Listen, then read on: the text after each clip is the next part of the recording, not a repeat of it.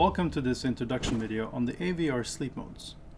There are 5 different sleep modes available to reduce power consumption on AVR devices: idle mode, power down, power save, standby, and extended standby.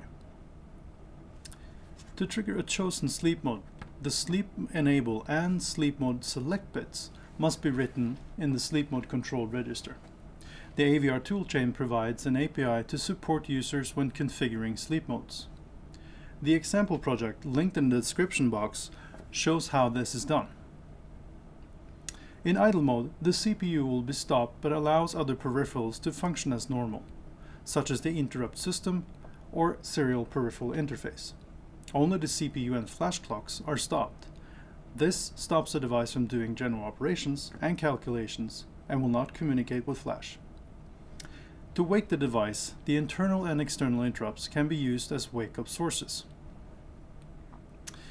The power down mode will halt the external oscillator and all generated clocks, allowing asynchronous modules only. This module will give the lowest power consumption. If enabled, the external interrupts, 2-wire serial interface, the watchdog timer will continue to operate. Given the running modules, the device can only be woken by interrupts generated by these. Power save mode is similar to the power down mode, only that the asynchronous clock is enabled. This allows timer counter 2 to keep running during sleep. The power save mode is typically used with a real-time clock.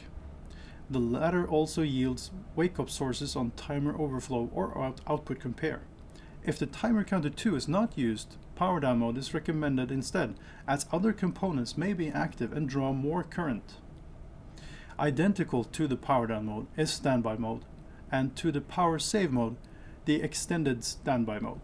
These modes allow oscillators to keep running, improving the startup time. However, the power consumption will be higher. Remember to see the datasheet for more information. Thank you for watching. Stay tuned for more information and videos covering AVR basics.